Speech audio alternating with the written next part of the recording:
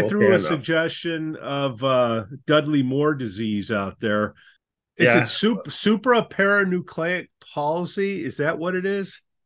In fact, uh, it, if you look at it, it's progressive supranuclear Nuclear palsy, palsy. Okay. and um, it you know it's mistakenly diagnosed as Parkinson's or Alzheimer's quite often at the beginning, Yeah. because you've got a palsy, so you've got the tremor and rigidity like Parkinson's, and you've got cognitive changes like Alzheimer's. So they're kind of well, this is not easily diagnosed at the start, but eventually it becomes quite obvious. Yeah. And Parkinson's disease is related to a disturbance in a chemical alpha synuclein, and the progressive supranuclear palsy is a tauopathy. Yeah, tau is a substance. Tau, like Alzheimer's and frontotemporal dementia, well, also progressive supranuclear palsy. Thus, it's easily confused there. But it also goes by some other name, you know, like everything in medicine. Um, Yeah. yeah, you find it kind of popping up in a couple of different spots. Nuchal dystonia, and, and my my pet peeve about people putting their names on things. Yeah.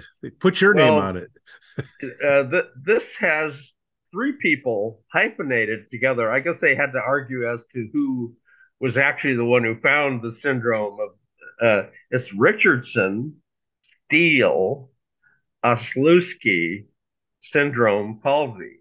Now, that should give you a freaking palsy. And, it gives it pisses me off when people start to try and claim these things with their name. The describing this as a progressive supranuclear palsy is an accurate description. You don't have to remember who the hell Richardson or Steele or this is as bad as Gunkelman, Olszewski. So, you know, but so that this this is it's not an easy initial diagnosis, but eventually the damage ends up mounting to the point where all of its symptoms kind of come together and it differentiates itself. It's not just the rigidity and palsy.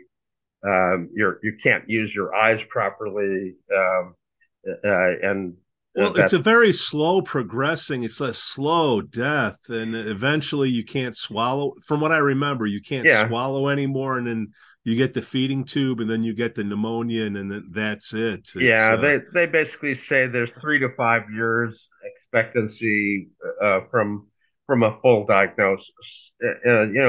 Not from the initial uh, stiffness and palsy.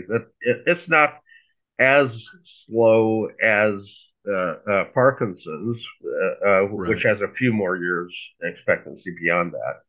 But it's um, it's not quote hereditary, but uh, there's a genetic towards the tau pathology.